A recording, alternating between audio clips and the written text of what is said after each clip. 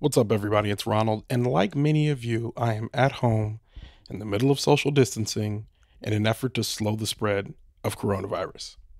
It feels a little bit like an extended snow day gone wrong, and if you're anything like me, then you know there's only so many days in the house before you start to get a little stir crazy. So I thought, in an effort to stay sharp with my production skills, I would come into your homes and help you through this tough time. So until I can get back into a theater safely, I'll be here on the couch.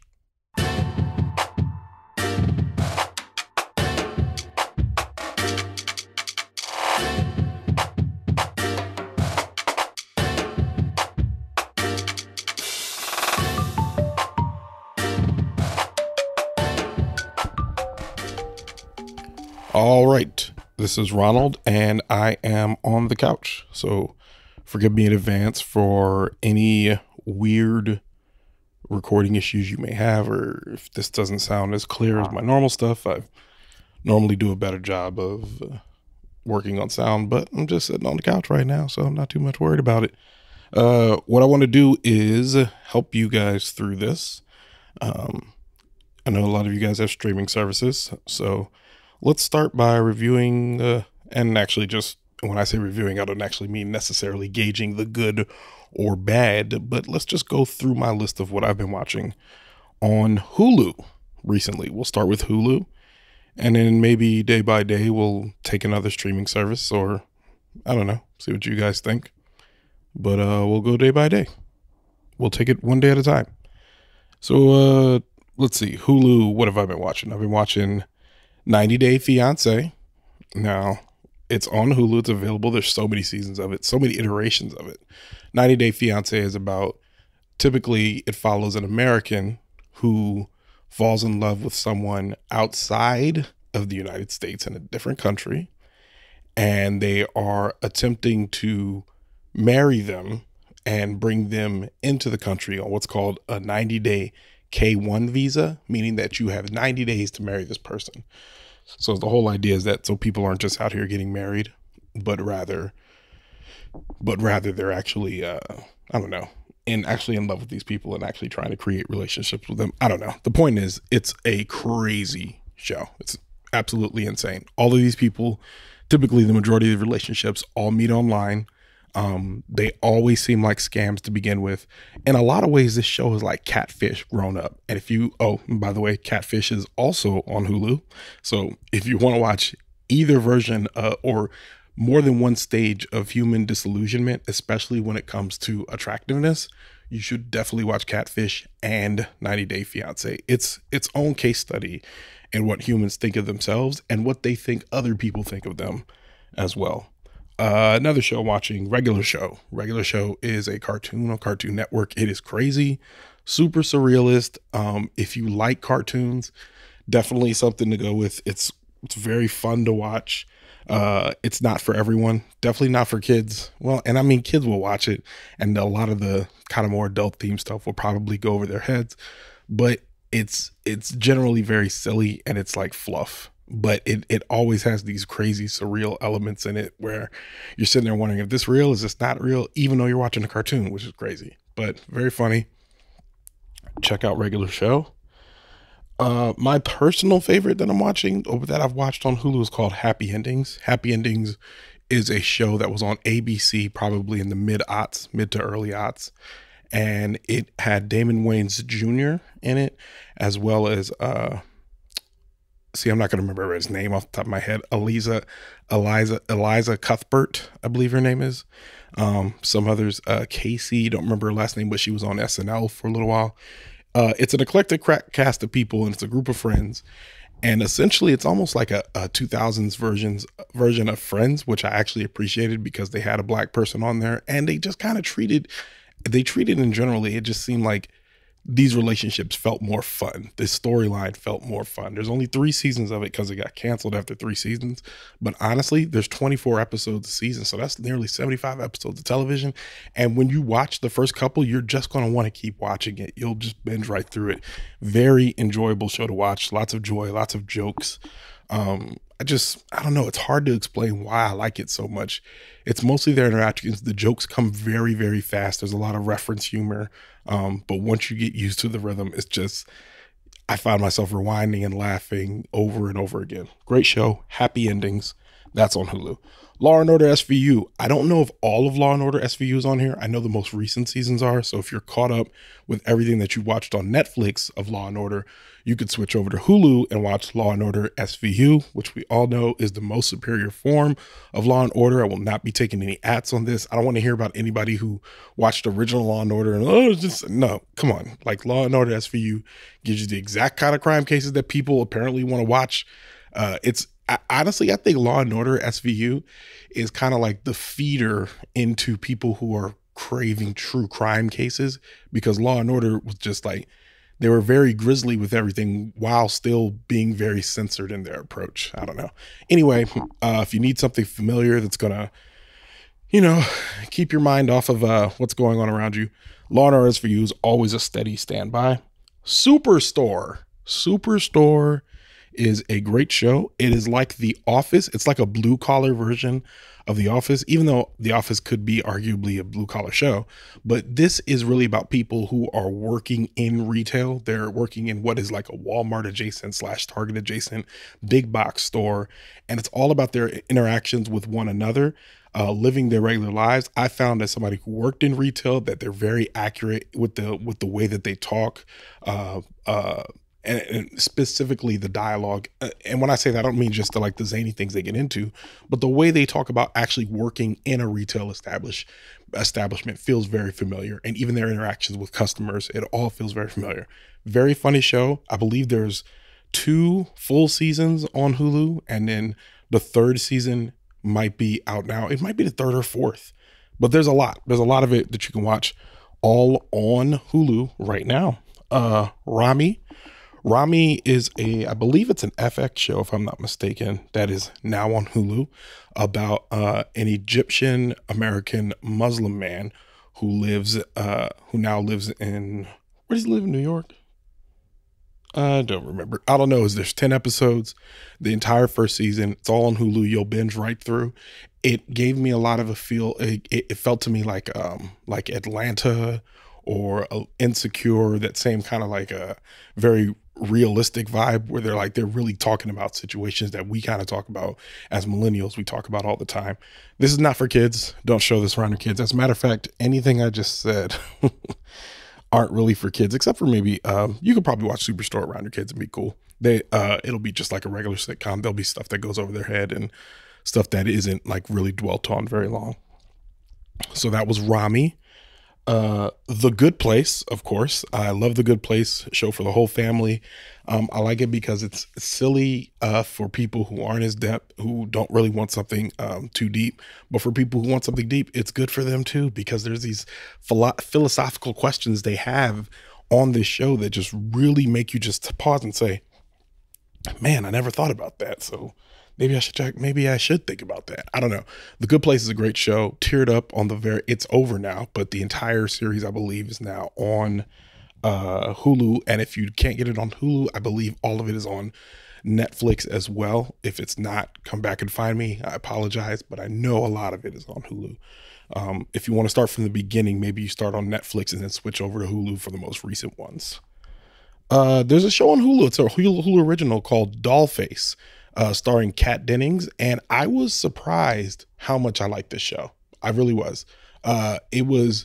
It's a show about friendships, and Kat Dennings is the main character, and it's about her friendships with other women who are around her age and socioeconomic status, and I don't know, it's just good. It's hard. It's also a show that has some surrealistic elements to it, meaning that, there's parts that it starts off like kind of as a regular sitcom, but then there's obviously fantastical elements in it. But those didn't really distract me from the main storyline, which was the issue she's having dealing with being a single woman or a recently single woman and dealing with what comes with that. And it's very interesting. I liked it. I was surprised that I liked it. I just kind of started watching it on a whim and just blazed right through it again. Just easily bingeable show. I think there's 10 episodes on Hulu right now. Hulu recently just took all of FX and FXX's content and put it all on their platform now, which means you get the classics like The League, Archer, Atlanta's on there, all of that stuff. Entire series are all on Hulu now, but they also put some new stuff on there. There's a show called Devs, which I really like. It kind of gives me a lot of Mr. Robot feels. It's not as good as Mr. Robot, and when I say really like, I should say I like it. I don't really like it, but I like it.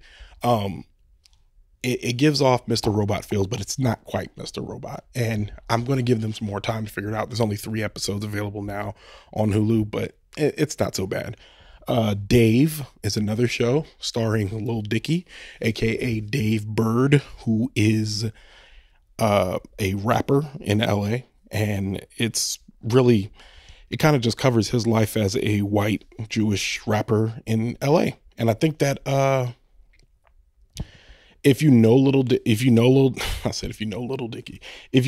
Dicky, you'll get it. Like you'll kind of like immediately resonate with it. If you don't, I would encourage you to look at some of his freestyles and stuff and then watch the show on YouTube and then watch the show. And then it'll probably kind of be a little bit more cohesive for you. And then also there's a show on there called Cake, which is weird because it kind of, watching it reminded me of almost like an adult version of Sesame Street, where you have these like, on Sesame Street, when we watched as kids, there was all these little sketches, and then there'd be like some sort of main storyline that went throughout the whole episode. Like Tommy was trying to find his shoe, so he had to talk to Big Bird and then Oscar the Grouch, and then he finds it and then he learns a lesson in it. But it's all cut up between the entire episode. And between that, they're teaching about numbers and letters and taking you on field trips and all that. Everything's less than 2 minutes long. That's what Cake is. Cake is like that, but it's just like all these like little entertaining vignettes. But throughout the entire first season, there's this overarching story called Oh Jerome No. Oh Jerome No. Yeah. Oh Jerome No. And it's hard to explain, but watching it, it made me wish that had been the whole show. Like all the little vignettes were very entertaining, but watching this overarching like little mini series that goes on between each like little vignette, it was good and it resonated with me. So really liked that. That's also on Hulu. So for those of you looking for streaming stuff, you can go down through the list. I'll repeat it all again. It's 90 Day Fiance, Regular Show, Happy Endings, Law and Order SVU, Superstore, Ramy, Ramy, The Good Place, Dollface, Devs, Dave, and Cake. Those are, that's about everything I was watching now. Sorry for those plosives that you guys just heard. But yeah, so, you know what? I'm going to go away for a second. And when I come back, we'll talk a little bit about what I did today. You know, why are we going to go back? I'll tell y'all now.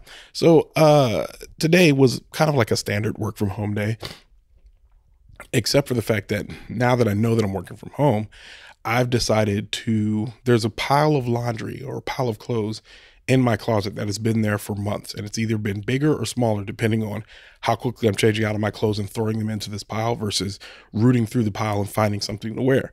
So in the middle of all this, what I've been doing is slowly, what's that word when you bring something down?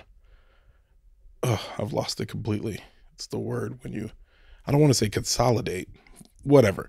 I've been slowly taking clothes out of the pile, one at a time. And I've been doing it in parts of 10 per day, which means that every day I'm washing a load of laundry, drying it all off, and making sure that I fold it up and put it away. So this has kind of been this is going to be my quarantine project, which is going through this whole pile of clothes, folding them all up, putting it away. It's one thing that I can control.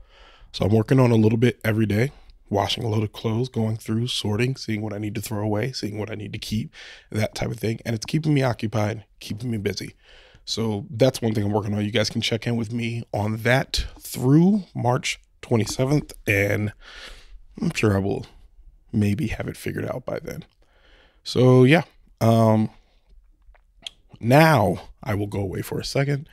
And when I come back, we'll have somebody on the show who's giving me their thoughts on coronavirus. And then I'll give you some final thoughts. And then, yeah, we'll figure it out from there. One day at a time.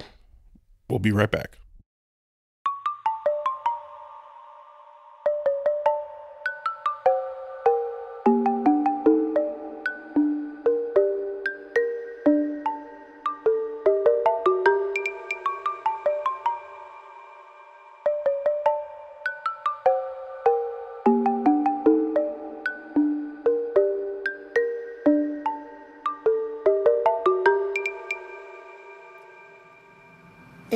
all honesty, I think that right now, one of the things that is bothering me the most about this mass hysteria surrounding the coronavirus is that no one is denying that the virus can be deadly.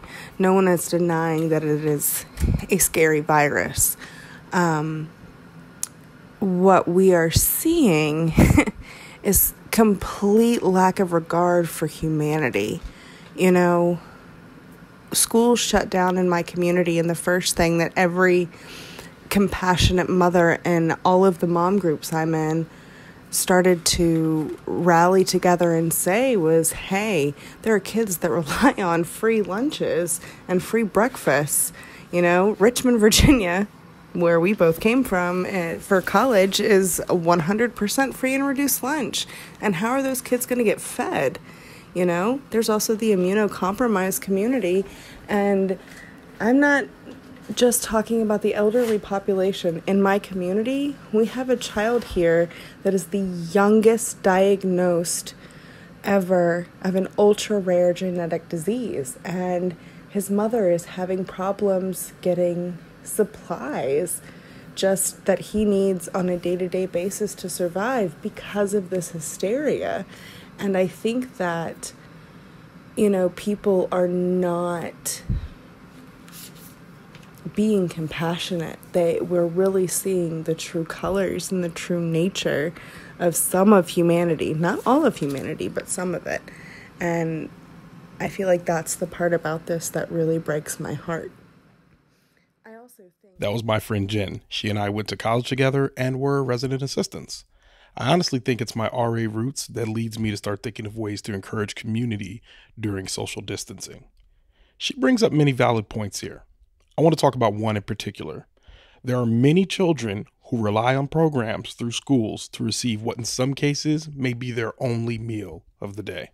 So it's important for all of us to consider what, as a community, can we do in order to help those who are most at risk from the side effects of social distancing. While we all aim to help slow the infection rate, we also need to think critically of opportunities that we have to help each other in what's definitely a tough time, and we're uncertain of how long this time will last. Make no mistake, there will be life after coronavirus. There was life after the Black Plague. There was life after the Spanish flu. So consider that it matters how we behave under pressure and in uncertain times. So be a good neighbor and stop hoarding that toilet paper. Special thanks to Jen for sharing her thoughts.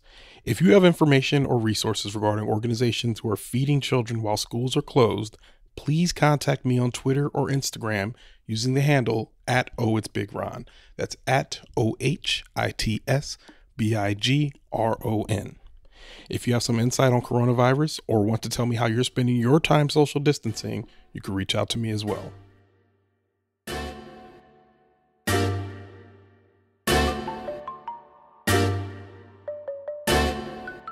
Leaving the Theater is a production of ohitsBigRon Studios. Theme music by the mysterious Breakmaster Cylinder. If you like this show, check out our sister show, Time Well Spent. Leaving the Theater will be back soon, but for now, I'm going to stay on the couch.